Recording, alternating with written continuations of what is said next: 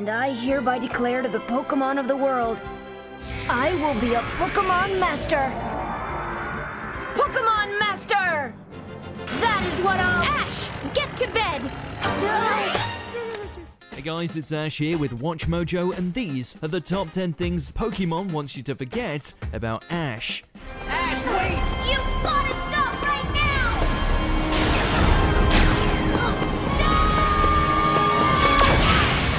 For this list, we're looking at the most embarrassing, problematic, or downright head-scratching moments Ash would prefer you didn't remember. Did you forget about any of these? Let us know in those comments, and if there's another Pokemon list you want to see, go to my Twitter at AshJBo and let me know. Number 10. Pidgeot's Last Flight. Ash has accrued quite the deep bench of pocket monsters over the years. Ready for takeoff!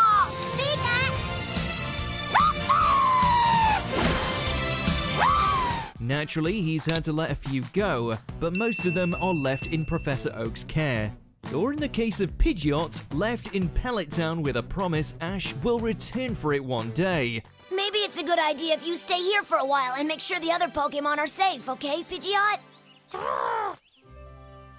We'll be back as soon as we get Professor Oak's Pokeball! Except, half a dozen regional leagues later, he's yet to fulfill his end of the bargain. For a trainer who preaches about genuine bonds with his partners, it's inexcusable that he's pretty much abandoned one of his very first captures. To this day, Pidgeot may be perched in a tree, waiting for a trainer that's clearly forgotten about it.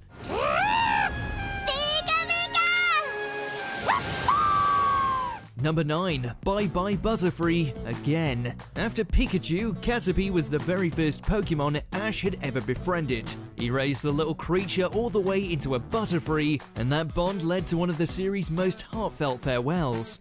In fact, it's so moving that it makes you forget Ash tried to get rid of it just a few episodes prior. On the SSN, the wannabe Pokemon Master is easily manipulated into trading away one of his oldest companions. Here we go! He later changes his mind, but the fact he parted ways with Butterfree at all is downright cruel. This is a great Butterfree, so take care of it for me. Kind of puts their future farewell into a different light. Goodbye, Butterfree! I'll always remember you! Number 8. Ash Forgot Strength. One of Pokemon's cardinal rules is that the field move HMs can't be forgotten easily, but Ash somehow found a way around that. In his journey across Hoenn, he learned Strength to help a Bagon who was drifting down the river. Jump on the slog and get out of there! Okay, not literally the HM, but that's the only way we can explain this. But by the time he made it to Alola, he'd apparently replaced that move with something else. A large group of Rattata and Raticate were eating everything in the field, and during their escape, they raced across the road, causing all of this. As embarrassing as it is to watch him struggle to lift a log, it's even worse because we've seen him perform much greater feats in the past. Either the franchise has lost all sense of internal logic, or Ash's muscles have gone through some atrophy somewhere between regions. Hey, let me help! Me too! Thank you both very much. Number 7. An absent father. Parenting is tough, but surely Ash's dad could have squeezed in a visit at some point in the past 25 years. Despite some notable references and plenty of fan theories, he's yet to officially appear in the series. They don't talk about him in the past tense or reference any sort of falling out, which makes his continued absence even more confusing. Looking at the two of you, I started thinking about my own dad. It's not like phones don't exist in the Pokemon world. It took your father 4 days to get there when he started Pokemon training. Even as Ash competed and won various regional leagues, he didn't so much as receive a text from his father. At this point, it would make more sense if Ash's dad just didn't exist at all. よし、みんな集まったな。それじゃ、サトシの応援頼むぞ。 Number 6. Perennial 10-year-old. At this rate, Pikachu will retire before Ash has a birthday.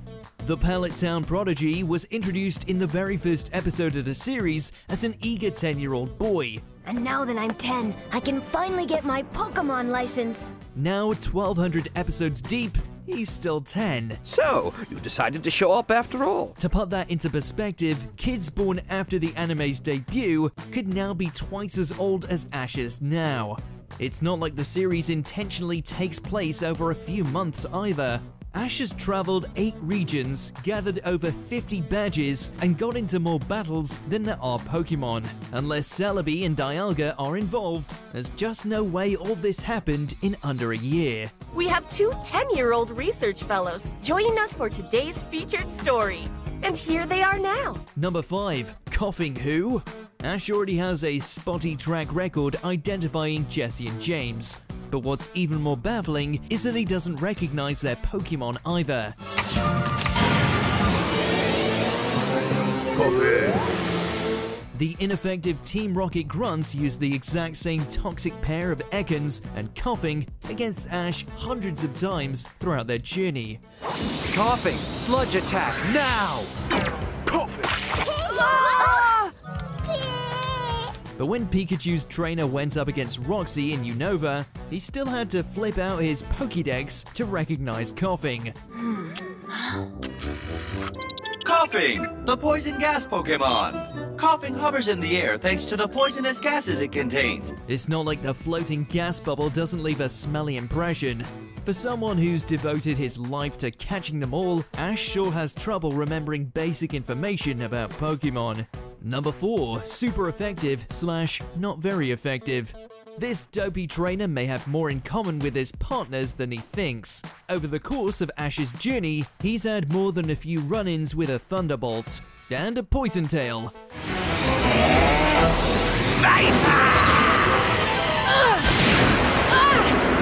And a lot of moves actually, but it appears the hyperactive 10-year-old has his own share of type coverage, since he'll occasionally shrug off the attacks like they were a string shot. So I want to be your friend. But other times, like against Mewtwo, he'll literally die.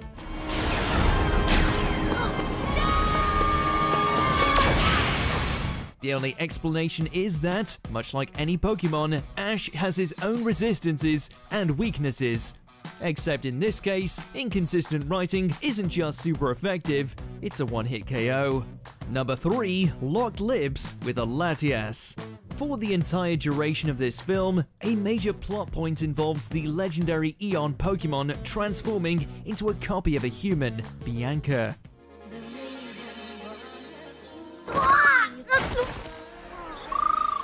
It only becomes a problem when, right before the credits roll, she runs up and gives Ash a peck on the cheek. The quick and dirty show of affection leaves no room to verify whether it was the real Bianca or not. Honestly, we don't know what's weirder, that a legendary Pokemon may have just kissed Ash, or that no one seems fazed by it in the slightest. For peace of mind, we'll convince ourselves that this was the real Bianca. This kiss is better left forgotten either way. Number 2. The Elesa incident. Ash's lack of rudimentary Pokemon knowledge is unfortunately nothing new. Even though he's had trouble against plenty of gym leaders in the past, he has the gall to think he can defeat Elesa with just a single Pokemon. Palpitoad, I choose you! Predictably, it didn't go well. If it isn't broke, don't fix it. Does Ash mean he's going to use Palpitoad again? Then his hasty backup plan features him forgetting that Attract doesn't work on Pokemon of the same gender. Attract didn't work! You're right. By any chance, does your Snivy happen to be a female? But the worst part of it all is that he's rewarded for his idiotic behavior with a shiny new gym badge. It's an insult to the entire Unova League and only proves that Ash is in desperate need of some time at the trainer school. Before we continue, be sure to subscribe to our channel and ring the bell to get notified about our latest videos. You have the option to be notified for occasional videos or all of them. If you're on your phone, make sure to go into your settings and switch on notifications. Number 1. Persimmon Dress Up. Even for a kid with a skull thicker than a Rampardos, this is still an impressively bad idea. In an attempt to bond with some local Persimmon, Ash has the problematic idea to dress up as one.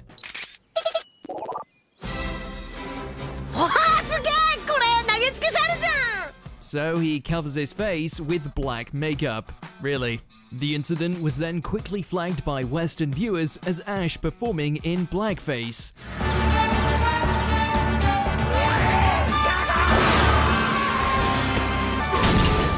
It got banned in several countries and became the first episode in 8 years to be skipped by the English dub. Clearly, Pokemon didn't just want us to forget this episode, they wanted to ignore it ever happened at all. Did you enjoy this video? Check out these other clips from WatchMojo and be sure to subscribe and ring the bell to be notified about our latest videos.